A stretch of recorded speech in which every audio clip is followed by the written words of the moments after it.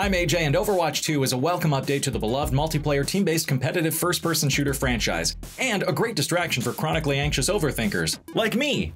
I like to play as Reaper. He's a mysterious character with 2 huge guns and a chip on his shoulder. What are you looking at?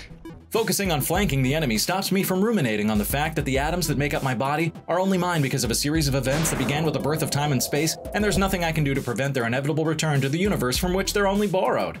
Using his Wraith ability to escape prevents me from hyperfixating on how free will is likely just an evolutionary byproduct of survival instinct, a trick our minds play on ourselves to rationalize and explain the harshly chaotic and sensitive nature of reality.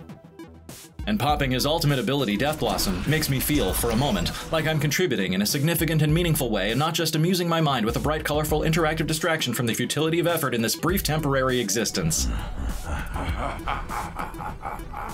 I give Overwatch 2 4.5 stars because nothing's perfect, myself included.